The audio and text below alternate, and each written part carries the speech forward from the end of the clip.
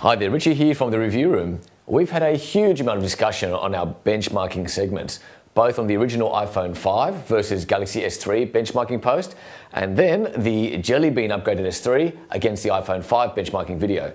Now in the comments area, we've had many of our viewers share the results that they're getting. Some of those were actually higher than what we'd shown ourselves.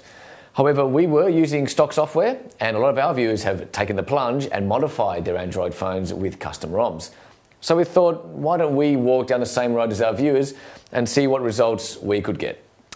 So what did we do? We rooted a Galaxy S3, which isn't nearly as romantic as it sounds, and then we used the CyanogenMod and the CM10 nightly ROM for the GS3 from the CyanogenMod community. Now this is actually a build based on Android 4.1.2. We then used the SetCPU app to overclock the quad-core processor from 1.4 GHz to 1.7 and the Stweaks app to modify the frequency and voltage of the GPU, taking the GPU from a maximum of 440 MHz to 700 MHz. So how did this compare to the original GS3 we had? We've got both here to show you the benchmarking scores. So let's start with Browsermark, the test for HTML rendering and JavaScript performance. A higher score is better. We ran the stock Jelly Bean and got a score of 143,000. Then we ran the custom ROM and got a huge boost to 186,000, so an impressive start for the custom ROM. Then we ran Sunspider, which is based purely on JavaScript handling and was run on both devices. A lower time score is better.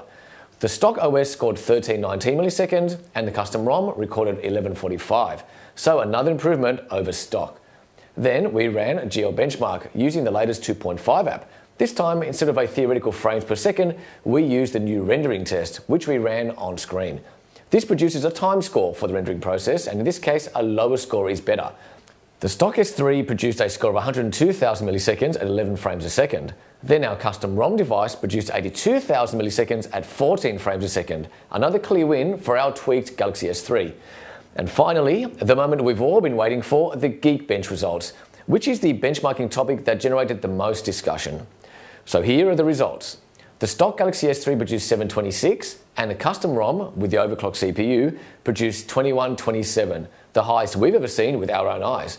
To be honest, after seeing all these comments, it's great to have gone through the tweaking process ourselves and getting to these Geekbench results to share with you. Now, tweaking isn't for everyone. You void your warranty, software can be unpredictable, and overclocking can put the hardware under a lot of heat and workload stress, and potentially render your expensive smartphone completely unusable. So that's our benchmarking test comparing the stock Jelly Bean Galaxy S3 and a custom ROM Jelly Bean S3. Now if you want to see our video that highlights the differences between S-Voice and Google Voice, click over here.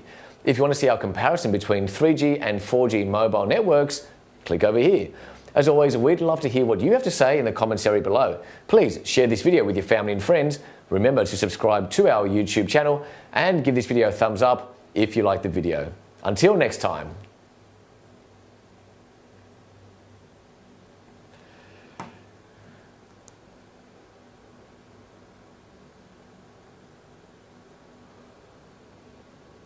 Check this out.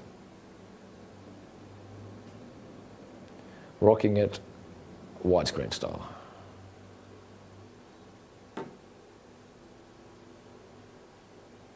Pretty cool.